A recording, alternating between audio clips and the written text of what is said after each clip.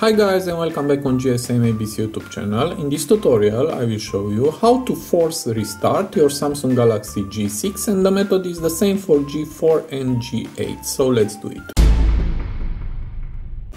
So, if your phone doesn't respond to any command and you want to force restart this phone, you must push and hold together the volume down button and the power button until your phone will restart. So let's do it. Volume down and power. Keep holding these two buttons.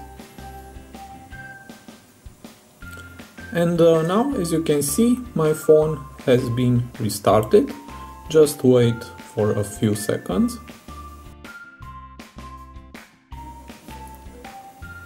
And now it's over, and as you can see, now you can use your phone. So this was my short tutorial for today. I hope to be useful for you, and see you to the next. Have a nice day.